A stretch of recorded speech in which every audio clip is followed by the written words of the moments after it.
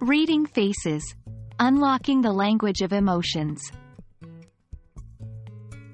Hey everyone! Welcome back to our series on nonverbal communication.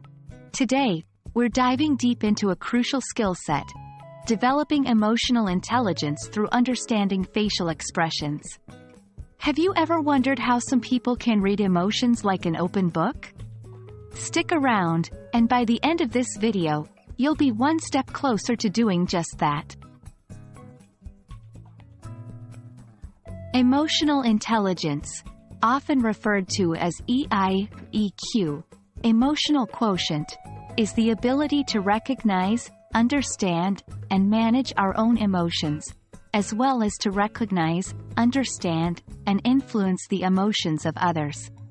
It's like having an internal emotional compass, guiding you through the intricate map of human interactions. When you develop your EQ, you 1. Enhance relationships. Understand others better, leading to healthier relationships. 2. Make better decisions. Emotions can cloud judgment, but with a high EQ, you can see clearly. 3. Manage conflicts. Recognize when someone is upset and address it tactfully. 4. Boost career opportunities. Many employers value EQ as much as, if not more than, IQ. The human face is a canvas of emotions. Let's break down some key expressions. 1. Happiness. Uplifted eyebrows, crow's feet wrinkles, and raised cheekbones. 2. Sadness. Drooping eyelids, downturned mouth, and a furrowed brow. 3. Anger. Flared nostrils, narrowed eyes, and clenched jaws. 4. Surprise. Wide open eyes, raised eyebrows, and an open mouth. These are just a few. As you pay attention, you'll start picking up on subtler cues and combinations that convey a wide range of emotions.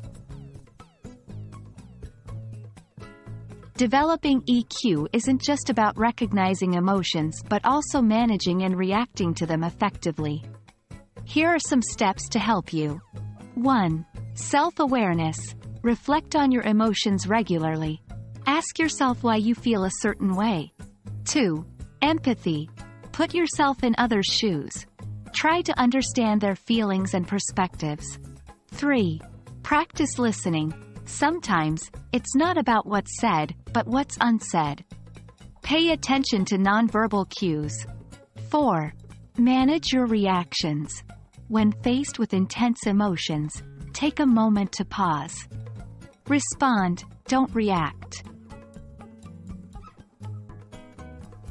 Emotional intelligence is a powerful tool in the realm of nonverbal communication, and understanding facial expressions is a significant part of that journey.